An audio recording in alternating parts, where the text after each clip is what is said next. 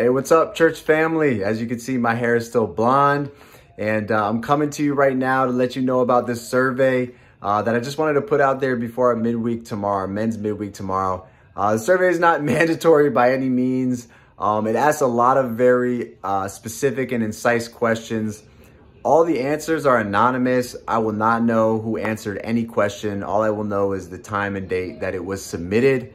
And it's really just an opportunity for us all to kind of come to the table with an understanding of where we're at. It's really hard to get to where you want to be as a church or as an individual without knowing where we're at. And so I put this survey together just based on some of the thoughts from the last two lessons and ways just to better diagnose and understand, how are we doing when it comes to this concept of lordship? You probably just heard Jacob, but I can assure you, you are in a safe place. It's not going to be used against you. We won't even know who answered it. I really hope and pray that as we look at lordship, it can be an opportunity to come into the light, not fear any of our deeds being exposed, right? Like John chapter 3 says, like really just lean into that and really find healing and freedom.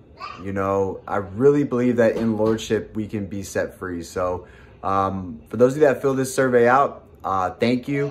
And for those of you that are a little bit skeptical, hopefully tomorrow will be just a great time to really understand and clear things up. And I have one thing that I would love for you to do coming into this midweek tomorrow. We're gonna have a moment where you're gonna have an opportunity to kind of renounce your allegiance, right, to something. So if anybody's taken done the Dave Ramsey course, he has this moment where like people cut up their credit cards, and Dave Ramsey didn't invent this. I think physical things often connect with spiritual, and even in the Bible, you see where people came and they tore down the Asherah poles and things like that. And I would love for a few of you guys that are willing to, that would like to come tomorrow with some way of representing that you are going to be tearing down your idol. I say tomorrow, but you might be watching this on Tuesday, or tonight.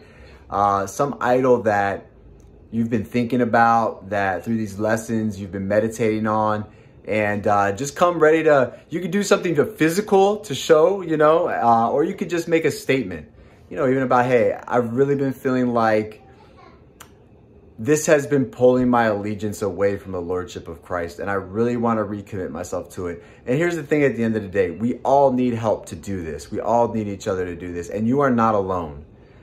Everyone in some place in time or in some moment in their lives struggles with the lordship of Jesus. And it's about just coming to the table, letting people know where we are so we can help each other get to where we need to be. So love you guys. Hope you find this helpful. Looking forward to midweek tomorrow. All right, bye.